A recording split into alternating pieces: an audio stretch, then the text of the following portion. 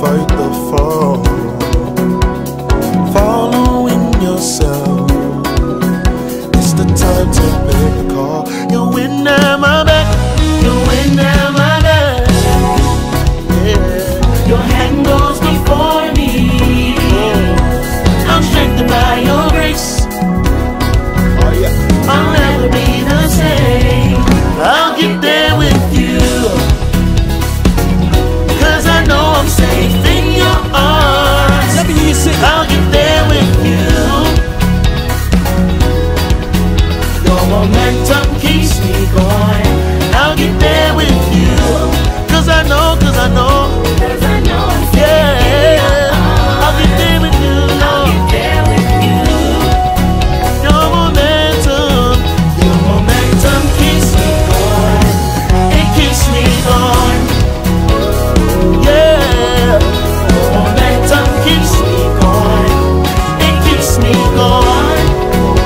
Oh, Your momentum keeps me going.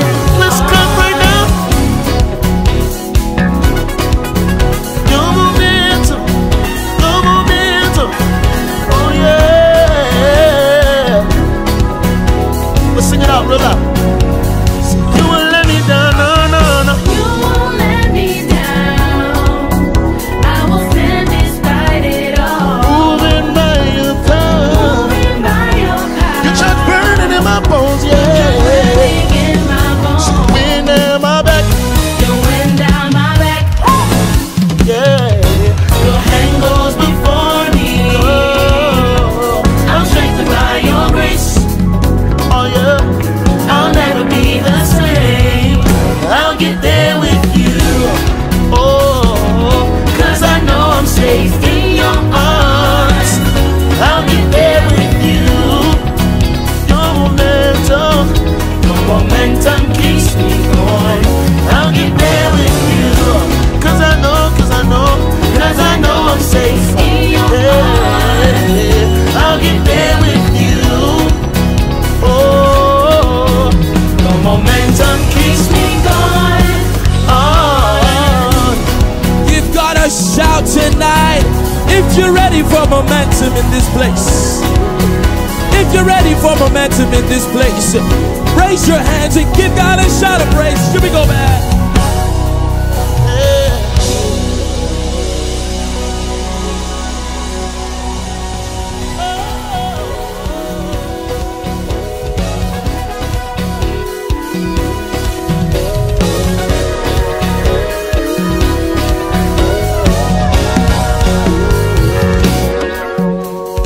You won't fail me now. I will rise to fight the fall, following yourself.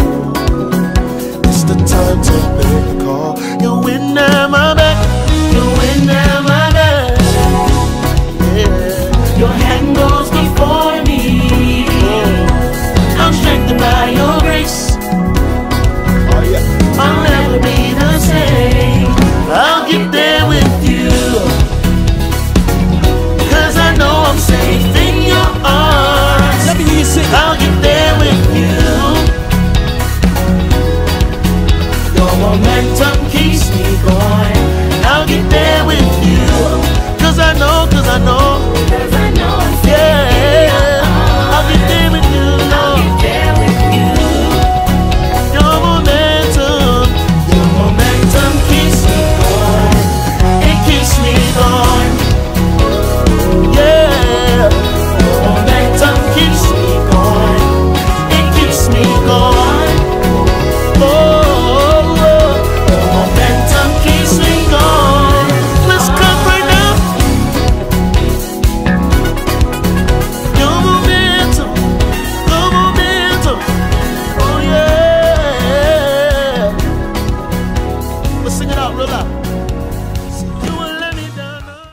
evening, everyone, and welcome to our Insights into Wisdom episode. It is going to be such an incredible evening, and I am so excited to see each and every one of you online tonight. Praise the Lord. We have an awesome topic ahead of us, maintaining healthy relationships during uncertain times. Well, here we are in uncertain times, and we've got to maintain those relationships. So I am excited for tonight just to get into some wisdom, get some tips, get some insights so that we can work toward maintaining healthy relationships during this pandemic period. It is going to be absolutely awesome. And do not forget to submit your questions to our anonymous text line. It's so important that you do so because we want to make sure that we're hitting on all the topics that you want to hear about and answering the questions that you want to know about.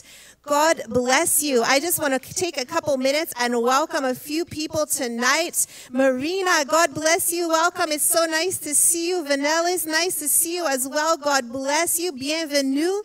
Letla Thompson, God bless you. Nice to see you this evening.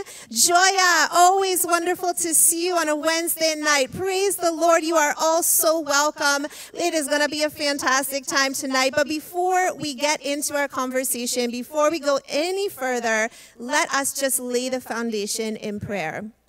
Father, we thank you. We glorify you. You are always awesome. You are always mighty. My God, you are the Alpha and the Omega. You are the beginning and the end. My God, tonight we commit this conversation in your hands. Father, give us wisdom. Give us insight. Show us great and mighty things that we do not know. Help us to strengthen our relationships, strengthen our marriages, strengthen our courting. My God, tonight we commit this entire conversation into your hands. Holy Ghost, have your sweet way. In the name of Jesus, we thank you and we glorify you. Amen, amen, amen. God bless you. And now, before we go any further, let us go into a time of worship with our very own Minister Reginald. CLC family, I'm just so excited that we can all be here as we enter into a time of worship. Wherever you're watching from, why don't we lift up our hands? Why don't we lift up our hands and invite the Holy Spirit? Why don't we lift up our hands and invite the Holy Spirit? We invite you, Jesus. We invite you, Jesus. We invite you, Jesus. We invite you, Jesus. We invite you. Oh, come and take your place, Jesus. Oh, come and take your place. Sing you renew the broken part of us. You restore, and you give more than enough. Lord, all we want, oh, Holy Ghost, is an open heaven. Oh, Holy Ghost, sing you renew the broken part of us, and you restore, and you give more than enough. Lord, all we want, oh, Holy Ghost, is an open heaven, yeah. Oh, Holy Ghost is an open heaven. Oh, Holy Ghost, we need an open heaven, yeah, yeah. Oh, Holy Ghost, we sing all we want, all we want. Oh, Holy Ghost is an open heaven. Oh, Holy Ghost, sing all we want, all we want. Oh, Holy Ghost, we sing all we want, all we want. Oh, Holy Ghost, we sing all we want, we sing all we want. Oh, Holy Ghost, all we could ever ask for, Jesus, we sing all we want, yeah. We sing all we want, we sing all we want. Oh,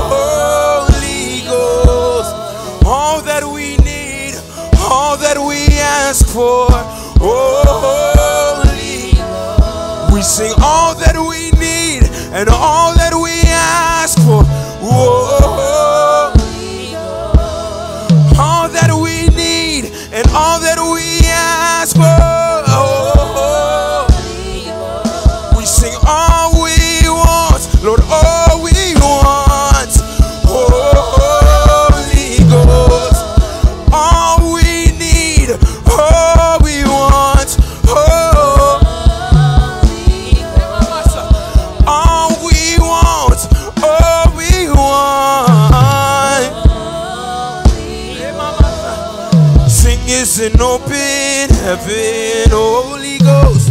Oh, we need an open heaven, Holy Ghost. Hey, we need an open heaven. We need an open heaven. We need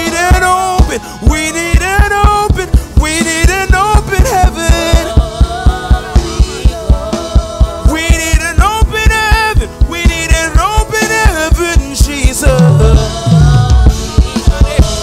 We need an open heaven. We need an open heaven. We need an open heaven. We need an open heaven. Yeah. Hey. Can we sing this song? We sing. Lord, like a rushing wind, Lord, like a wave of fire, Lord, however you want to, Lord, however you want to go, like a rushing wind, Lord, like a wave of fire, Lord, however you want to go,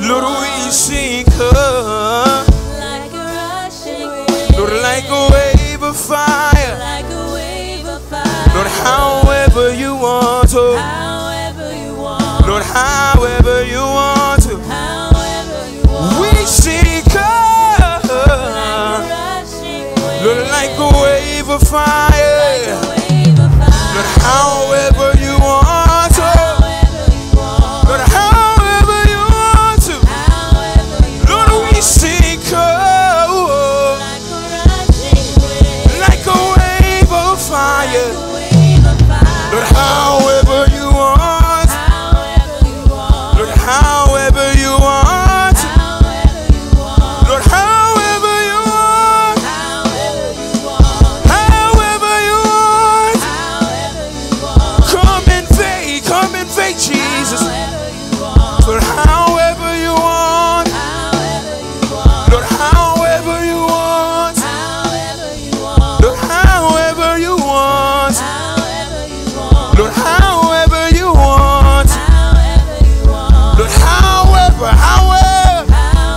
you want, say whenever you want, however you want, whenever you want, whenever you want, whenever you're ready. whenever you want, We are here just to receive, whenever you want, Lord, however you want, however you want, however you want to, however you want, Lord, however you want to, however you want, Lord, however you want to, however you want, move whatever you want to, however you want, whatever you want, whenever you want, Lord, however you want, whatever's in your way, Jesus, come and move it. however you want, Sing however you want, however you want, however you want, however,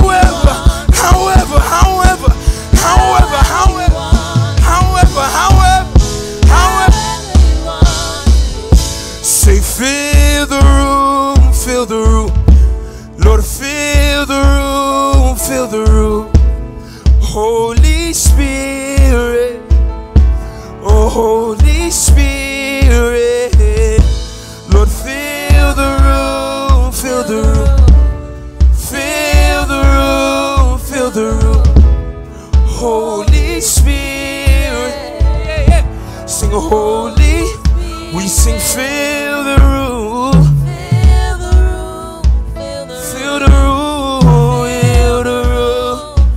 oh Holy Spirit, Holy Spirit, we sing fill the room, Jesus,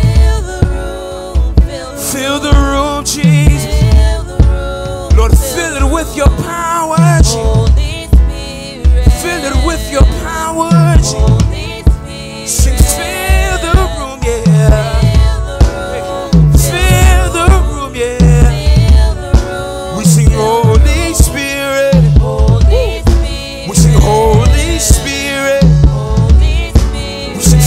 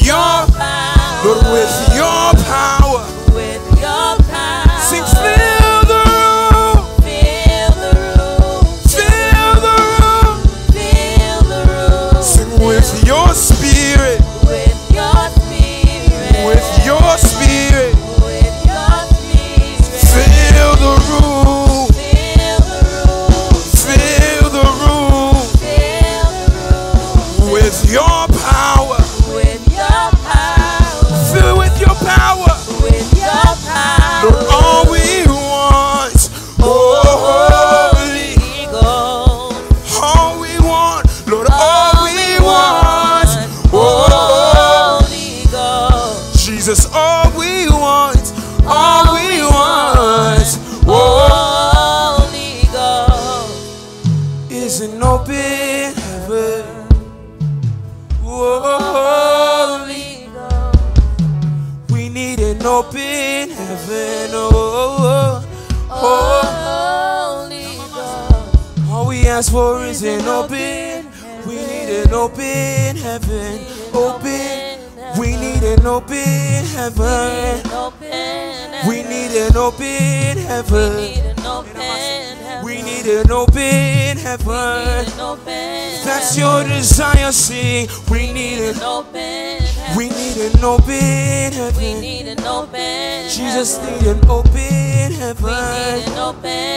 We need for open heaven. We need an open heaven. We need an open heaven. Father God, we are here in your presence, Jesus. And our only desire is an open heaven, Jesus. Our only desire, our only request, our only ask is an open heaven, Jesus. Come and fill our rooms, come and fill our hearts, fill our minds, fill our spirits. Fill our spirits with your power and cause there to be an open heaven wherever we may go. In Jesus' mighty name we've prayed. And if you believe it, why don't you comment down a loud amen.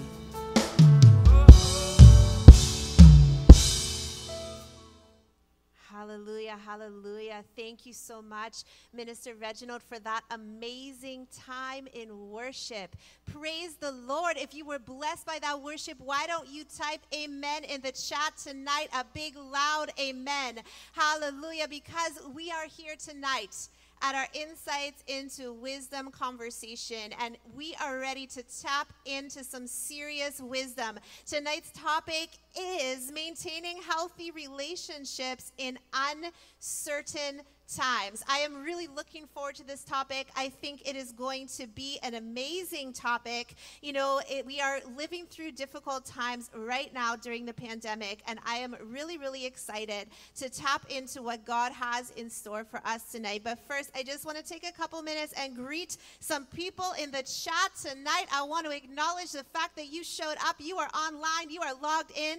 Praise the Lord. Nancy Paul Rock, I see you. Amen, amen, amen. Priscilla, I see you as well. Hallelujah. Mateo, I see you. God bless you. Sandra, Auntie Sandra, so nice to see you online tonight. Praise the Lord. Mary Chantel, God bless you. Thank you so much for tuning in. Stella, welcome to you as well. God bless you. Always a pleasure to see you as well. Yeah, you are welcome too. Pastor Ken, I see you on there with the fire emojis tonight. Samuel, Bishop Sam, good, God bless you. Nice to see you online tonight as well. It is going to be an amazing night tonight. We are here with a couple of very special people. I say a couple because they are a couple, and they are very special. In fact, they are our couples pastors here at TLC Ottawa.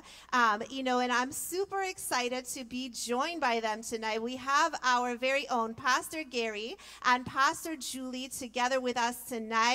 Why don't we take a minute and welcome them in the chat tonight? Let's thank God for their lives. Let's thank God that they showed up to talk to us tonight. Yes. Praise the Lord. You guys are so welcome. Thank you. And I'm excited about this topic tonight. It is. It's a nice topic. It's going to be fun. Yes, It is going to be fun. Praise the Lord, sis. And you know, you guys are such beautiful people. I'm just so excited also to have you on the platform with us tonight, just to pour into us. It's really such a blessing. Thank you. Thank you. It really is a blessing to be able to, you know, worship just under the presence of God right here at TLC, and it's an honor to be able to sit under Dad and Mom and their leadership. So thank you so much, Amen. Pastor, for having us today. Oh, we thank God. It's such a blessing to have you.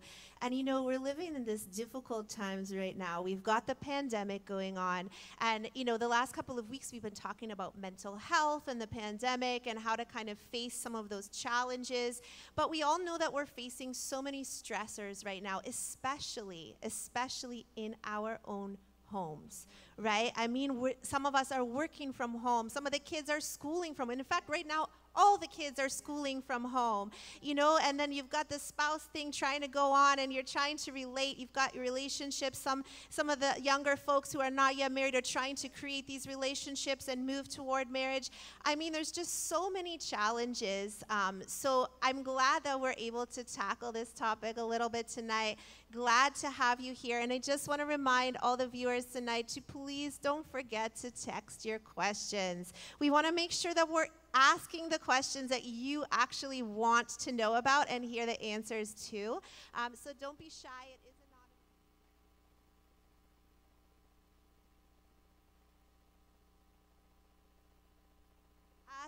as soon as you can. Any question you have about this topic or related to this topic tonight, we definitely want to hear from you.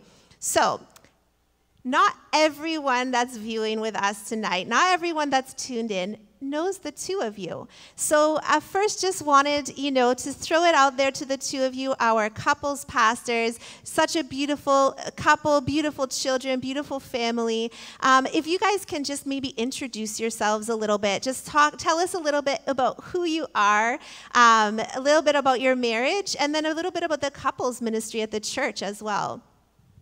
Definitely. Thank you for having us. This is it's pretty exciting to be here. Especially being on this platform under this great leadership of Dr. Ralph and Mama Regina. So awesome to be here. And my name is Gary, and this is my beautiful wife, Juliana.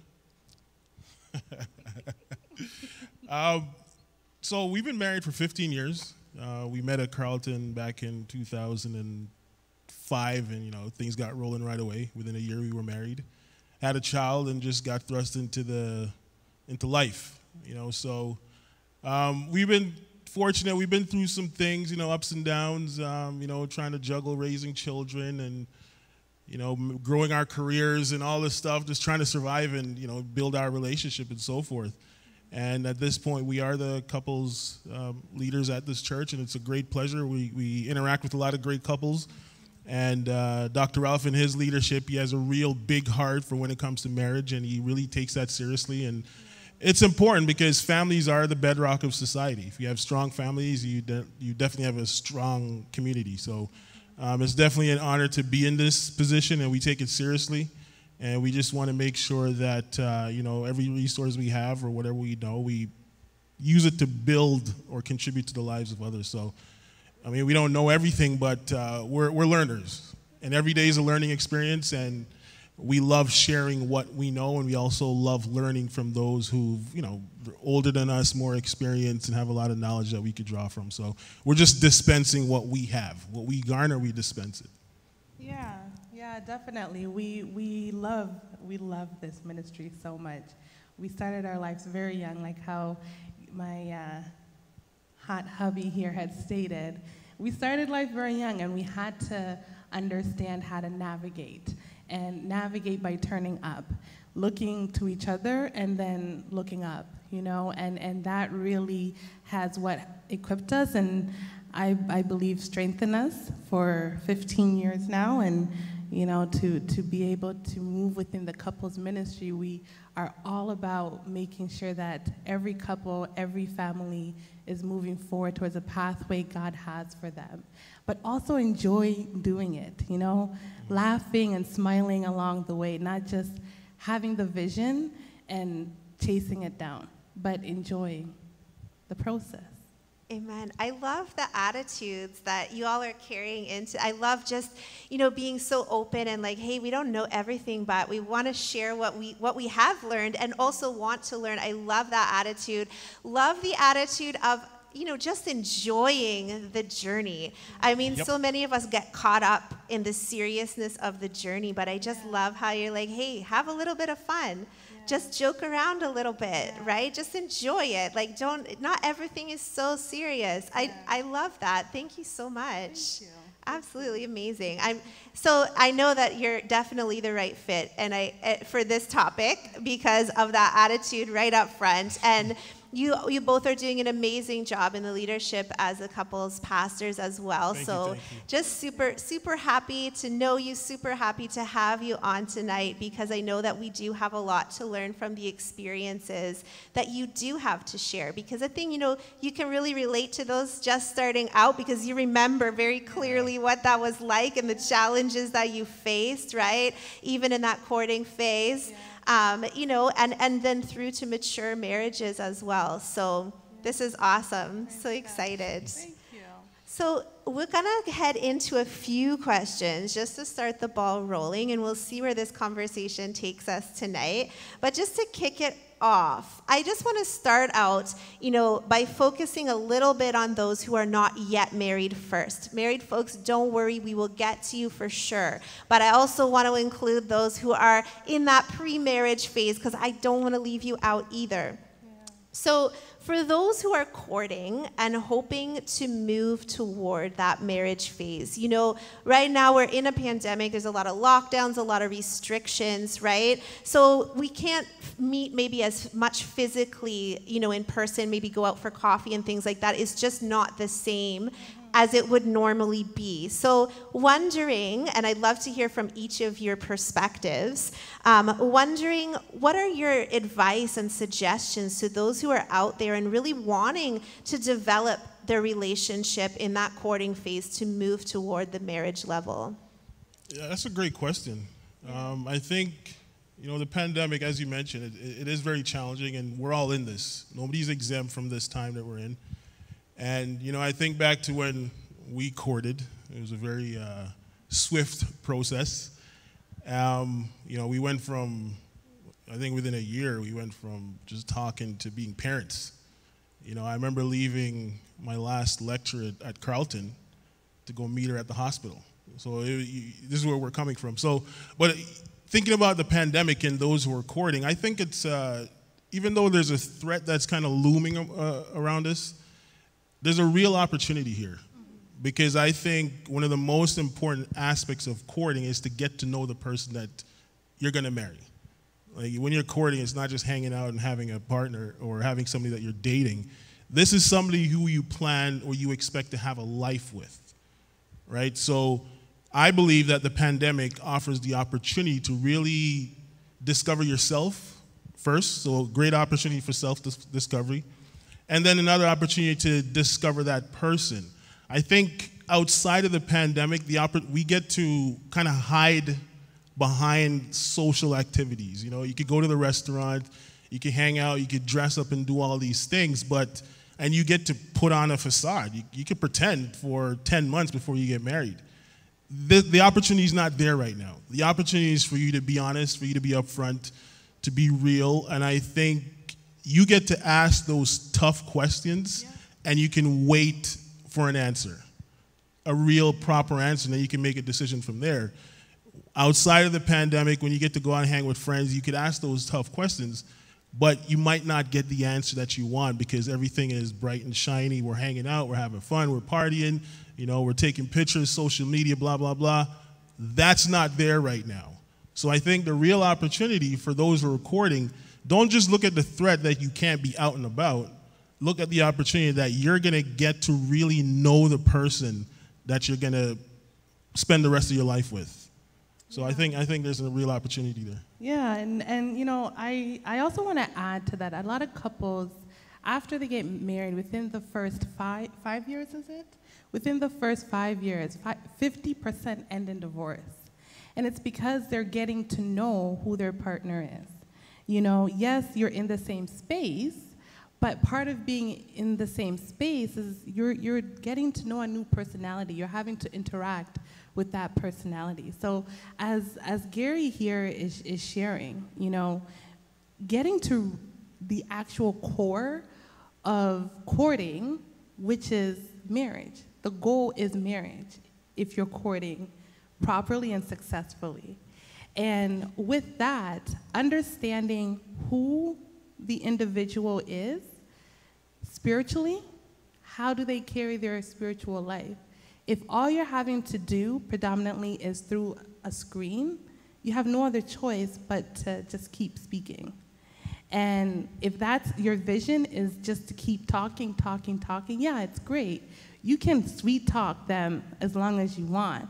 But after a while, it's going to get old, right? Because life is getting difficult. And last week, we spoke about mental health. A lot of things will start triggering. So again, getting back to that core, that is the importance in discovering. And I know those dating apps have increased significantly. But don't just look at the pictures and see someone cute or attractive, but really understand who they are. You know, I just love that because, you know, you're looking at it with that attitude of it's an opportunity, right? And I really like the fact that you mentioned, you know, getting to know yourself, first of all, because sometimes we get caught up in the busyness of life and we're looking to get into a marriage and whatnot, but we don't even know who we are and what we like to do and what we don't like and what we're looking for, because sometimes we don't even slow down enough to think about it. So I love the fact that you brought up as well, getting to know who you are. You know, at a pandemic time when you're spending more time by yourself, perhaps, you get to know who you are. And then you also added that you get to know who the other person is. You're not distracted by all of these dinners and coffees and, you know, going out and dressing up and, you know, all that fun stuff, which is fun, but you can always do that later when you are married.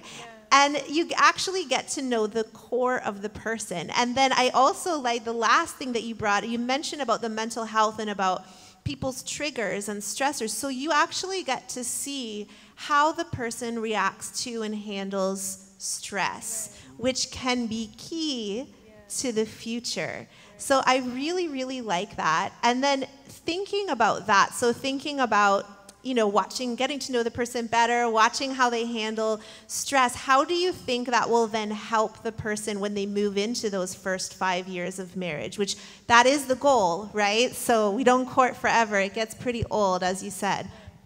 So we have a philosophy that the first 5 years of marriage is an entire listening exercise, right? This means that you're listening to how your spouse handles stress. What are their cues when they're happy, when they're excited? What are their cues when they're distressed, when they're under pressure? So within that listening exercise, really about effective and targeted listening. So this person will have your undivided attention, so to speak. So, you know, dealing with the mental health side, I'm not an expert on this, but I know that even with mental health, there's a lot of cues that you could tell that a person is suffering. And we're not really schooled on that because, you know, we could tell if somebody's on the floor bleeding and we'll know what to do. If we can't help, we call 911 or we try and get some help. But if somebody's reacting or having a moment or a trigger, something that triggered them, they're having some type of moment, when it comes to mental health, we don't know how to deal with that. And that takes practice and it takes expertise. We have trained people that can handle this stuff, and then you have regular folks who can't. But as far as, you know, couples go, it's very important to understand what those cues are. We like to, when we did therapy, the therapist introduced us to the iceberg. And if you know anything about icebergs, icebergs are a big, giant piece of material in the ocean, ice material in the ocean. But as big as they are, what you see on top of the surface is only 10% of the total. Right. The biggest piece is underneath. So even the cues that we see from our partner, that's just a small representation of what's underneath. And you only get to know that through conversation, through talking, and listening, so that you understand what's really under the iceberg. And even going further with that is getting to even know their facial expressions. You know, my husband, 100%, I can tell when he's happy, when he's stressed, when he just needs a minute to just step away because the house is wild, you know? And I would let him sneak away, go upstairs, take his nap, and I'll even suggest to him sometimes just lock the door so that way the youngest one doesn't just walk in. He needs that exit moment, so then that way I can get him to apply being daddy again, being husband again, when he needs to, in the next couple minutes or hours, etc. I really like that because it's like you said, is the iceberg, right? And so you're trying to dig out who the person really is on the inside. And so you're asking with the intent to understand. It's not small talk, right? It's not like, how was your day? Fine. Okay, great. No, we're trying to go beyond that. And if we get caught in that cycle of just, how was your day? It was fine. Then we're not actually getting to know one another, right? And so then when we face circumstances like this, where we're together all the time, if we don't know each other very well at that level, that is when things start to fall apart and disintegrate. I was reading somewhere in a newspaper article that an Ontario lawyer was saying that clients wanting divorces has risen by 30% since the pandemic. That is outrageous. So I think the things that you're saying here are super, super important, even just in preparation for dealing with something that we're in right now. Yeah. Even to expand on what you had stated, being able to ask, how was your day? Fine. You may need to come back and ask that question again. How was your day? Fine. If you're still getting that answer 3 hours later, that's where patience now has to step in, because you don't want to hear fine, right? But you're seeing in the expressions, they are not fine. So maybe you might need to pour him a cup of tea, right? And the way he likes it, with 3 sugars and 2 milks, right? In order for you to get more than just fine. So yeah, definitely. I just wanted to add that. Well, even to that point, I believe it was yesterday, I have 2 computers doing 2 different things. And so I pop back around, I sit across from my son, and I say, hey, where's your mom going? He's like, she just left. And I knew what that meant. Work was done, it was a long day, a lot of long meetings, and she just took the keys and didn't tell me where she was going. But I knew that she just wanted to make her around 5 minutes, and she was back within 15 minutes. So even I hear what's happening. The day was stressful. She's gone. I'm not going to text her or call her. How come you just left and you didn't tell me where you're going? I know what's happening because I've seen it. And I'm listening, and I understand why she just gets up, grabs the keys, leaves without telling me. I really feel like this is why the Bible says that love is patient, Yes. right? Because we have to know that, you know what, different people have different triggers. Yes. Hey, she left. I could get mad about that, or I could just be like, yeah, she needed some space. I know her, right? I could hear how her day kind of went from where I was sitting. I'm just going to give her some space. I think that's an amazing point, right? Or, you know what? I know that, I just need to maybe make him some tea the way that he likes it, or whatever that is, but really getting to know each other, understanding those triggers, and then being able to accommodate and support the person. It's not always about ourselves. Sometimes it's about meeting the other person where they're at and caring for them. Right. Right. Absolutely. Awesome. Well, along these lines, I have a sort of a follow-up question. So, we're together all the time, right? And both of you just talked about ways that you can create space for your spouse, but I thought we could explore that a little bit deeper. So, and some people need more space than others, and often in a spouse, sometimes we have opposites, right? Somebody who needs a lot of space and somebody who doesn't need a lot of space and wants to be together all the time. So in this situation where we're all together, especially people who also have kids that are all together and you're all in the same space all the time, how do you really make sure that your spouse is taken care of and supported so that they can be individuals as well and not just, part of the couple or part of the family union? Again, part of the listening exercise. So when the pandemic started and I started working from home, we kind of had to move around to find the optimal workspaces. And obviously, like I said, my son sits across from me, and that's because he wasn't doing what he was supposed to do. So now he needed extra monitoring so I could see him and make sure that he's on course. So one of the things that we do in our house, first of all, we try to optimize the space. So if I give you a layout, I sit at the dinner table, my son's across from me, Julie's to my left, our 5-year-old is to her left, And then our 10-year-old, she's upstairs locked in a room, and then our 13-year-old floats around the house. So this is how because she likes to, one minute she's on the couch, next minute she's in the bedroom, bathroom, wherever. And then our 10-year-old, she likes peace and quiet. And then Juliana, when she has her meetings, because of the attention to detail that she needs to give, she goes and locks herself in a room as well. So we've had that conversation about who needs what, when, and how we can provide it. So that's one thing. And the other thing is, because our jobs are very different and we do have to accommodate that for 8 hours a day minimum, we try to make sure that each person has the space and the resources that they need. My job, it's kind of different where, if I don't have a meeting, like I could work whenever. So outside of meetings, I could perform my tasks at midnight. And I'm not the greatest sleeper, so sometimes I'm up at midnight doing my work, or I'm waking up at 4 a.m. to do what I have to do. So with that type of flexibility and the understanding that that flexibility exists, we just give each other the space to move around, and if they need anything extra, we try and provide it as best as possible. And because I understand where her job requires, what she needs to do her job, I make sure that I am not a disrupt, like I don't disrupt what she has to do. Because if I disrupt what she has to do, she's going to disrupt what I have to do at the wrong time, which is when I might want to get out of the house, go play basketball with my son or do something else. So it's kind of like we try to reciprocate as much. So I give, she gives, I take, she takes, and just making sure that each person is taken care of. And in the midst of it, again, we talk and we listen. It's just listening. Even if nothing is said, we look for the nonverbal cues as well. We just make sure that we're listening and we're doing our best, our complete best, to accommodate each other. And I think that's what's working for us right now. Yeah, definitely. And even being open with your schedule. Most positions, if you have meetings for the following day, you know around what time would those meetings be. Yes, I understand. Sometimes you do have to adjust.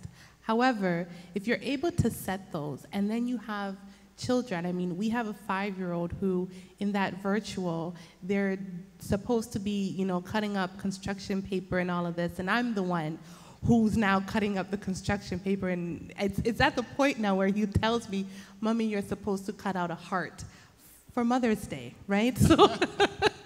So when it comes to those types of things, me jumping in and knowing my husband's schedule, knowing even our older children's schedule, allows me to be able to say, you know what, older son, 13-year-old daughter, can you step in and help Mommy out because Mommy has to step away for a meeting, or Gary, can you jump in for that?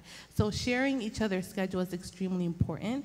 But one of the things that I'm also going to add to it that I personally like to do, I'm one of those that will get up in the morning and treat it like how Pastor Rita had stated last week, treat it like an actual day, So being able to get up, getting myself together, throwing on my lipstick, making sure my hair is in order, choosing a really nice outfit. And that puts me in that position of you are stepping into work. And when I'm stepping into work, it also prepares me for ending the day, because that's the thing with working from home is when you're in your pajamas and you have all of these things that you have to do, you don't end the day properly. So now when it's time to step into mommy, wife mode and want to take care of your household, that becomes difficult. So like Gary had shared, me taking off for 15 minutes, I needed to take off. He's comfortable with that. So I can take off, refresh my mind, and come back, okay? If he takes off, I'm losing my mind. I'm usually calling him down. So know what each one is comfortable with and work together to make sure that you're able to move forward and keep that structure within the workplace, but also within the home life. That's awesome. A lot of communication is really, really necessary. Both the talking, like share what you're going through, share when you have your meetings, let other people know, right? And then also the listening. So, oh, sorry, what did you say? What did you need? What time did you have to be at that meeting? What time do you have to be logged on? And really paying attention to that. And I love how you even included the whole family, right? Older siblings can help younger ones. It's okay to delegate some of those tasks. And I also like the highlight of keep the structure to your day. Separate home time versus work time, even though you're in the same room or the same house. Separating those times can really help the whole family, including the children, adjust to which time it is. Is it time to play? No, it's not time to play. You know, it's work time. Or, you know what, it's after supper. It's, you know, work is done. Mom's changed her clothes, or mom's gone out for a bit and come back. So whatever your routine is, keeping one, making sure that you're separating out those times, and that communication is so key. I think you guys just shared just so much right in that short little answer there. It was really, really valuable, and I think it'll help a lot of people. So, speaking of communication and hearing each other out, I have a question here that says, how do you deal with a difference of opinion on something serious or something that's so prevalent right now? For example, COVID-19, or maybe an opinion on the vaccine. Some people are pro-vaccine, some are against, or any other major topic. I mean, there's so many to pick from out there. Politics is a huge one. So what happens in a marriage when one spouse feels strongly about one thing and the other feels strongly about the other thing? How do you navigate that as a couple?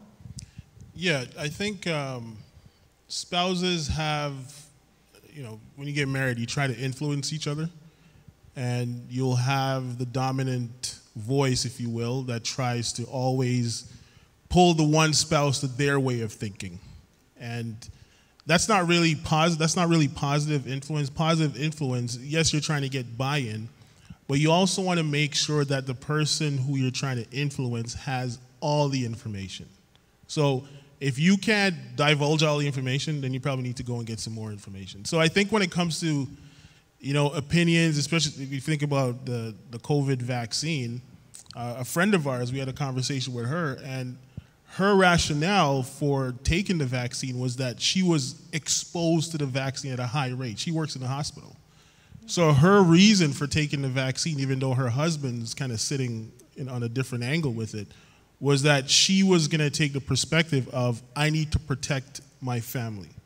So if you sit down and objectively look at, you know, the risk, the cost, whatever, these are ways that you could actually begin to formulate a position. And if one spouse has to take it, for example, for work, then that might be the direction that you go. But if it's a situation like us where we're home and we got to figure, okay, do we do this thing or not? And I might be apprehensive about all the stuff that's swirling around in the news, you know, the blood clots and the people that are passing, and really understanding, you know, what my risks are, what her risks could be, but then giving ourselves enough time to get to a point where we can make a decision. I think when it comes to the vaccine, at some point, you know, we got to think about the general public right now, where we can kind of think about ourselves. While we have the space to consider ourselves, I think we should gather as much information as possible, but constantly share. Constantly share with you, and that's part of the communication. Here's what I found out today about this vaccine. Here's what I found out today about this decision that we're trying to make. Here's what I know. How do you feel about it?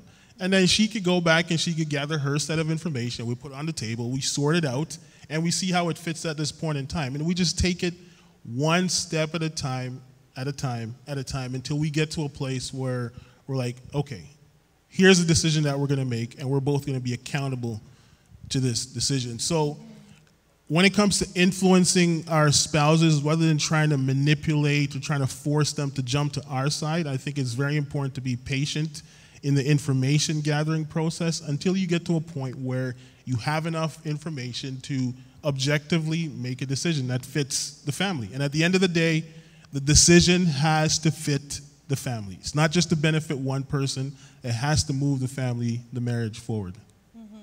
And with Gary, and you know, him and I, we have two different personalities that work very well. I'm sure you can tell I speak from my heart always, and my emotions come out first before actual logical thinking. For him, for him, you're good. he will come forth with, Julie, come with facts. So here I am speaking, blah, right, just saying whatever I want to say. But the process of saying, okay, now I have to approach my husband in the pathway that he would prefer. Yes, he'll still give me that space to be emotional and speak emotionally over why we should be walking towards that direction or why we shouldn't be walking towards that direction. But at the same time, I have to come with facts. So it's also nice to actually set a deadline, because when it comes to facts, there's facts coming in consistently. And then your emotions are always going. You're going to go back and forth consistently. And I know there's a lot of couples out there that have these two different personalities. So if you actually set that deadline of, okay, honey, we need to set an actual decision properly for what we want our future to look like and our family's future to look like, let's set it within 2 weeks. And then from there, we know what pathway we want to walk.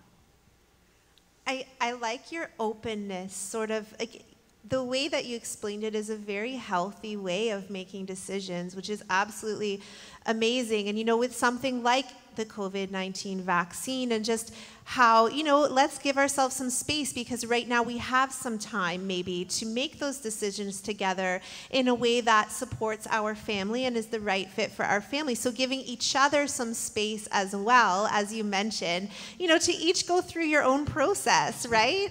And look for your own facts, you know, and then come together and fact check together. You know, sometimes it's a matter of opening the computer. This is what I heard, you know, and opening it together and having a real discussion, right? So I absolutely think that your suggestions are amazing. I mean, they're just such healthy approaches to that open decision-making process, even when it could be controversial. It doesn't have to be. Give each other some space. Don't try to manipulate them, as you said, because that's just not, you know, you're not there to force people. Everybody's still an individual, and as you mentioned, we all have our own personalities. Some of us are more emotional than others, you know? So we thank God for that. I have another question, actually. How can you keep a marriage spicy and vibrant? So now I'm moving like straight into the passion, right? So we've discussed all the logistics. We've discussed, you know, getting the kids schooled. We've discussed making decisions. We've moved through a lot quite quickly.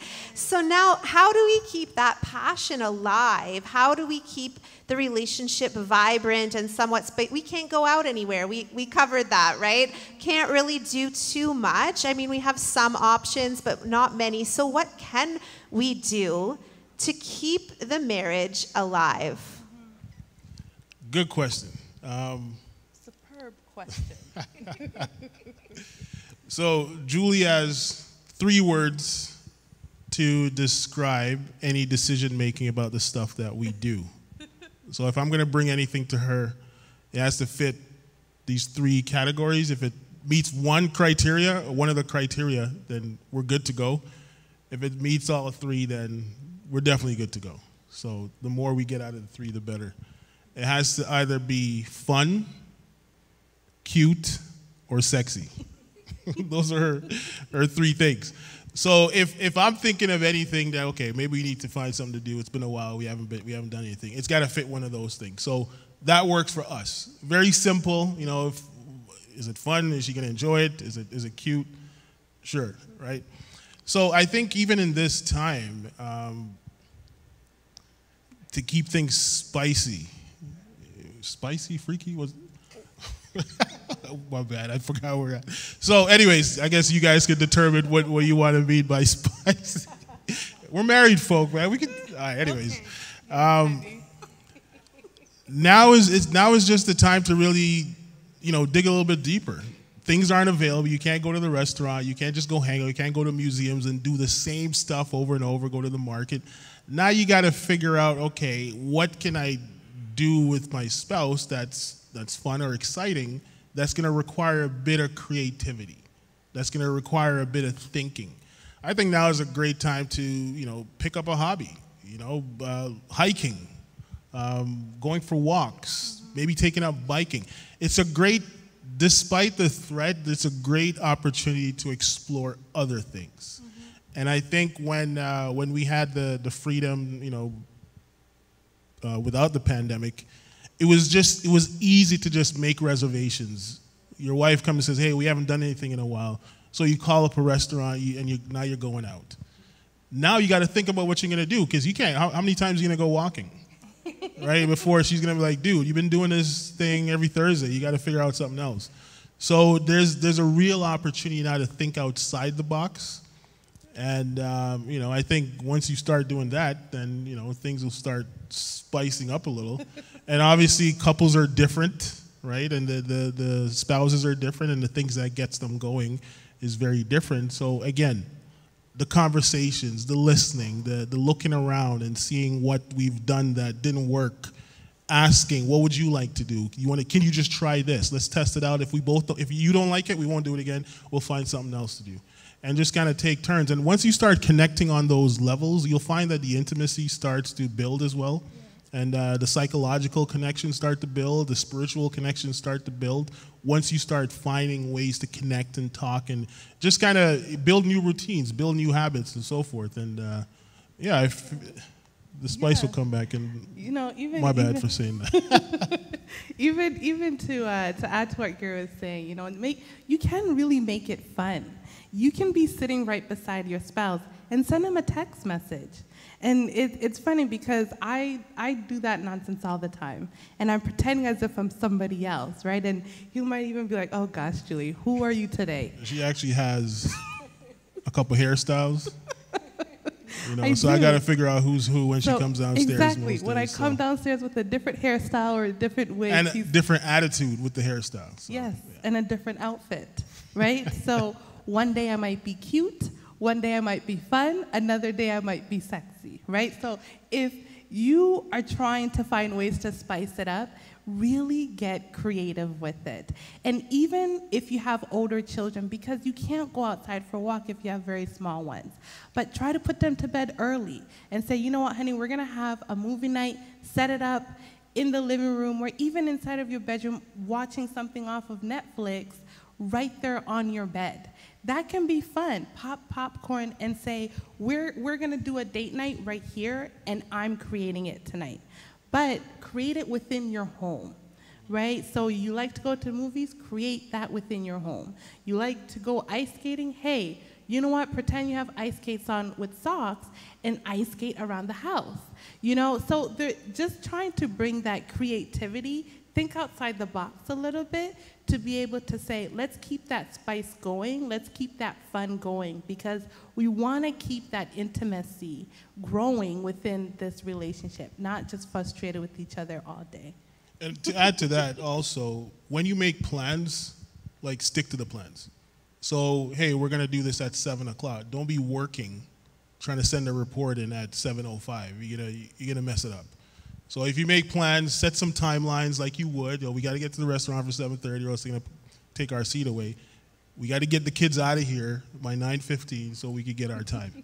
Just be very specific and let your spouse know what you plan to do so they can prepare for it, unless they like surprises. If they like surprises, go wild. If they don't, then obviously take your time and prepare them as well. Wow, you just gave us so much right there. Creativity. Now you have to get creative. No choices. Have fun at home. Be a different person. Do your hair a different way. Have a different attitude. Whatever it is you have to do to shake things up a little bit at home.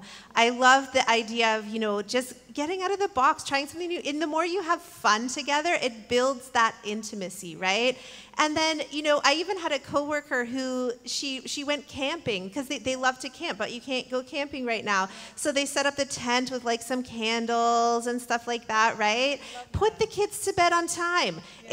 There's a bedtime, set routine, as you mentioned. If you have a date night planned, make sure you start them early, reminding them it's bedtime, 5 more minutes. Okay, yeah, it's bedtime in your room. You know, it's important. It sounds funny, but it's important. We've got to set those boundaries so that we can have some alone time and some intimacy so that we can continue to connect as couples. There was just so much wisdom in just what you guys said right there. I think so many tips. I mean, I hope some people out there have some ideas. So hopefully we'll see some spicy marriages. Actually, we don't want to see it. We just want to hear about it or just know that it's happening at home, that your marriage will be spicy during the pandemic. Amen. Praise God. Thank you so much.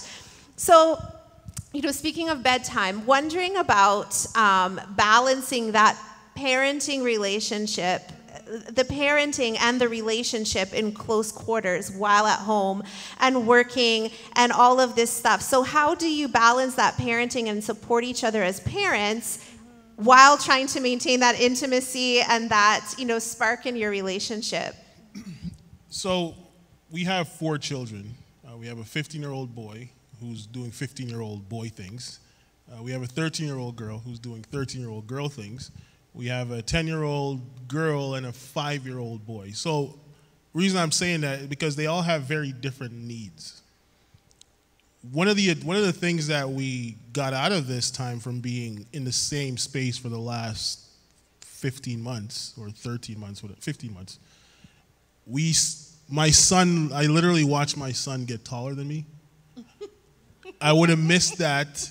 I would have just came home one day and said, hey, wait a minute, you're growing, because we're not around each other, you know, for 40 hours a week, right? So seeing that was really fun to see. And him, again, doing 15-year-old things, we had to have a lot of conversation, a lot of disciplinary sessions.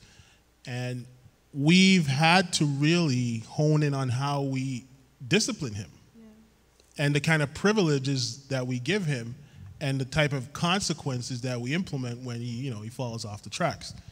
So that part of the conversation, that part of the activity actually brought us closer together because we had to talk about it, because we have very different disciplinary style. I'm Jamaican, we yell, we make noise, we beat. She's from Tanzania, they talk things through. So now I had to adjust to that, and I looking at my son's personality, he doesn't react well to the toughness. Yeah, he wants to be sat down and spoken to, and you come to a conclusion, you come with a remedy, and then next steps, and then we talk about it a couple hours later. That's what he wants. So even having to listen to her and say, hey, you gotta take it easy. And you know what? She wilds out sometimes when she disciplines. So I had to go there and say, hey, you got to pull that back a little bit. So even while we're taking care of the children, we have to be attentive in how each other is responding to our kids changing. Yesterday it was a situation between the 5-year-old and the 13-year-old. They had a little situation, and I just went at them, and then she had to pull me back and say, hey, let's talk this through. So the point is, because we're both engaged in parenting, it's not go to your dad or go to your mom, she'll deal with it. It's, hey, get in here, we're going to talk about this. So we're both actively involved in all of their lives, and so it makes it easier to,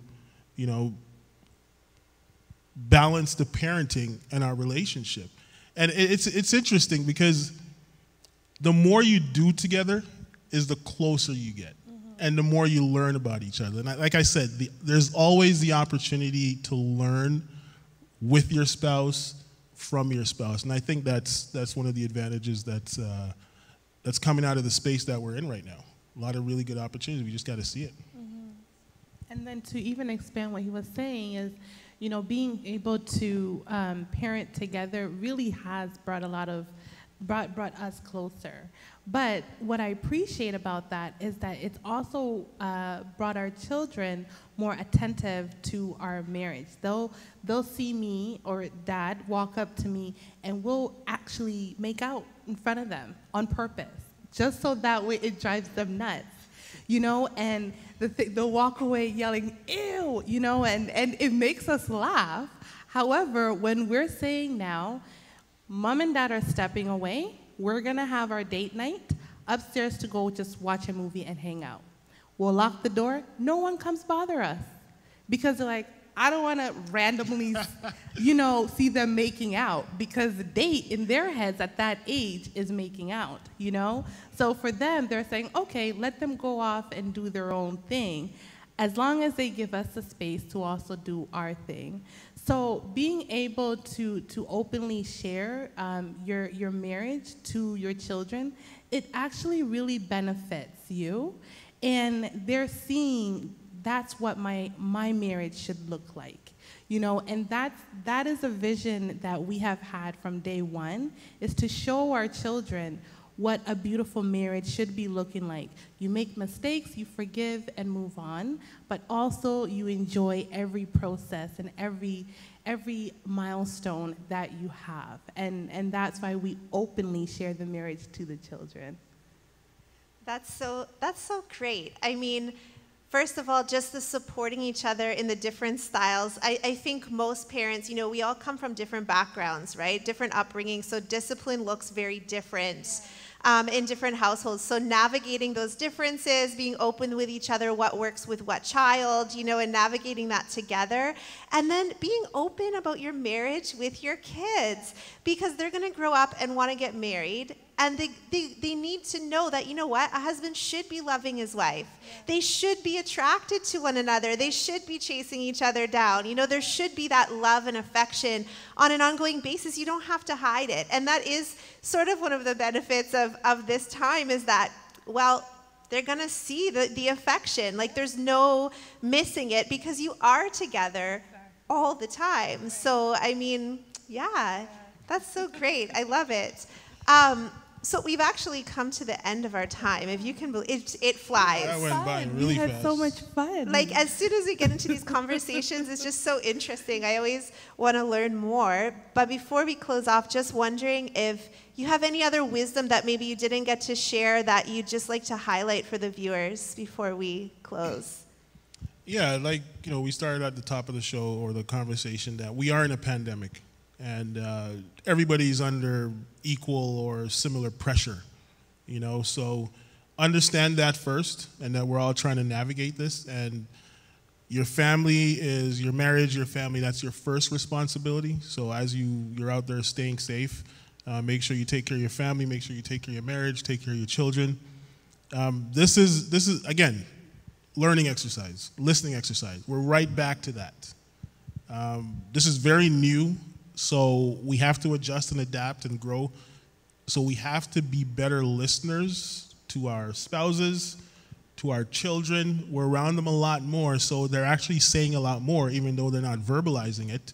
We're seeing all their actions. We're seeing the outcome of their thought process. We're seeing that live. We're not waiting for a phone call to say, hey, this is how I'm feeling. We actually see it play out.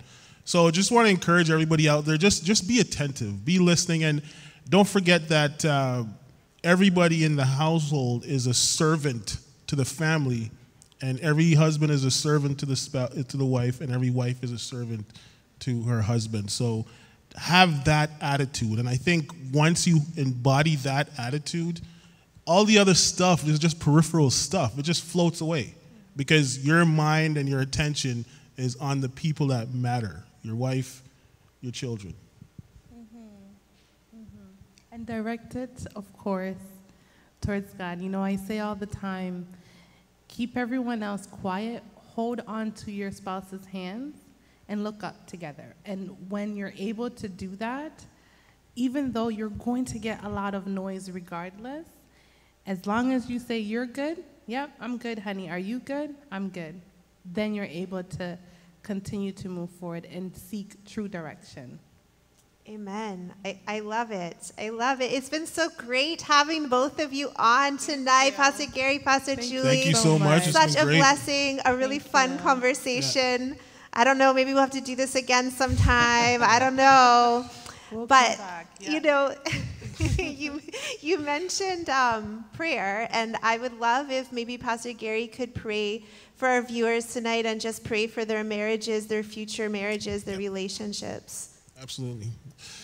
God, we love you so much. We appreciate you. We thank you for your many blessings, God, despite the time that we're in and the stresses and the struggles and the hustle and the bustle and everything that we have to deal with.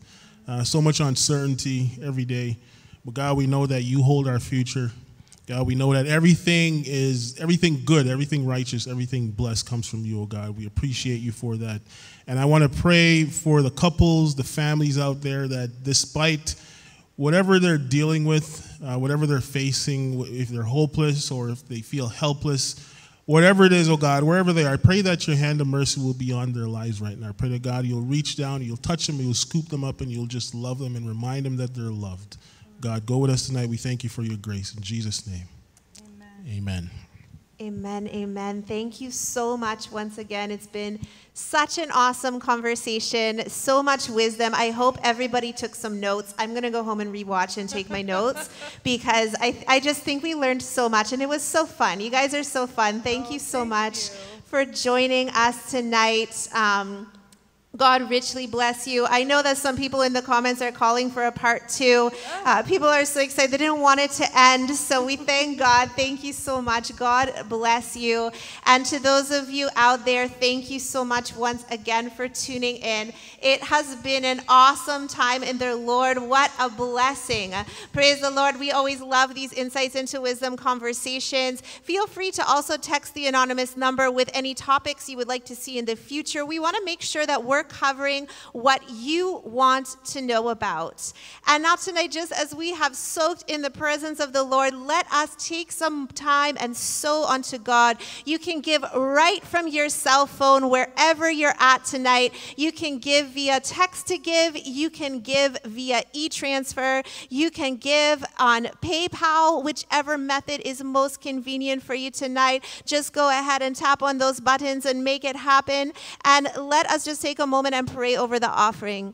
Father, we thank you. We glorify you. We thank you for even the ability to just sow into your kingdom tonight. My God, we thank you for every ounce of wisdom. We thank you for every blessing. My God, strengthen our marriages, strengthen our relationships. For those who are not yet in marriage, my God, may you bring them to the right partner in the name of Jesus. Father, we thank you. We glorify you. In Jesus' name, amen and amen. Hey, did you like this video? Make sure you hit that like button below. Let us know that you enjoyed it tonight, as well as share it with your friends. Make sure you're subscribed to the channel and hit the bell notification so that you never, ever, ever miss anything that we are streaming online, because we want you to be a part of it. Do not forget that tonight we have our midnight prayer, so we want to see you online with us tonight as we pray together and seek the Lord. As well, starting Friday night at 6:30 p.m., we have a prophetic conference with Apostle Frank. Please make it a point to attend. It is on Zoom. Share it with your friends and family. It is going to be amazing. 6:30 Friday, 6:30 Saturday, 6:30 Sunday. It's going to be awesome. And of course, we've got our celebration service on Sunday morning. Hallelujah. So we will see you tonight for midnight prayer. Let's just take a moment and close in prayer. Father, again, we thank you. We glorify you. My God, you are so awesome. As your people go tonight, my God, may your wisdom and strength go with them. May you carry them into the night in the name of Jesus. Let your presence be upon them in Jesus' name. And now the Lord bless you and keep you. May the Lord make his face shine upon you and be gracious unto you. May the Lord lift up his countenance upon you and give you peace in Jesus' mighty name. Amen, amen. God richly bless you. Have a fantastic, amazing night, and be strong in the Lord, transforming lives and raising leaders, because you matter.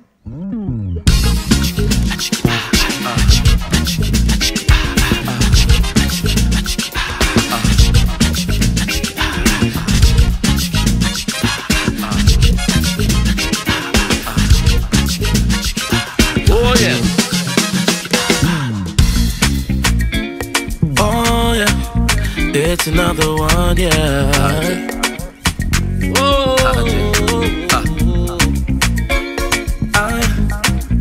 It's another one, yeah.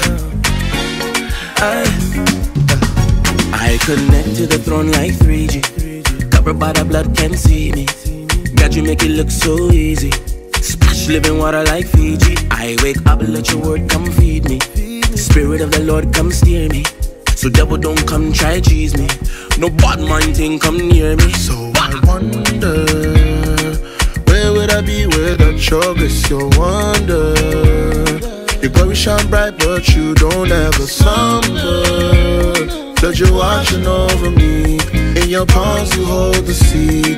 It's an honor just to see that you still cover me with your love, cover me with your love. I feel to love again, I feel to love again.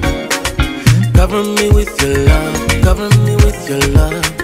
I feel to love again, I feel to love again. Oh, toy away, think of it off away, think of it off away, away. Oh, toy away, think of it off away, think of it off away. I go right back to you. Lord, fill me to the brim again. I wanna hear that voice so still again. Let me plug to the source, connect to the Wi-Fi, then surf on your grace like it's the internet. In your word it was said so well, 5, 6, 7 times when a wise man fell ill. Pop back with another flesh. In your love's where I find all my confidence. I'm running back to your love, to your face, to your promise. I know I ain't perfect, I ain't scared to be honest, but you forged me, sent me to the earth from the sky, and tell me you're gonna love me long time. Whoa, whoa. 3 things I received from above: faith, hope, and the greatest one is the love. So I live and let it show in my stride. Here to represent the Most High, yeah, yeah, yeah. Cover me with your love, cover me with your love. I feel to love again, I feel to love again. Cover me with your love, cover me with your love. I feel to love again, I feel to love again.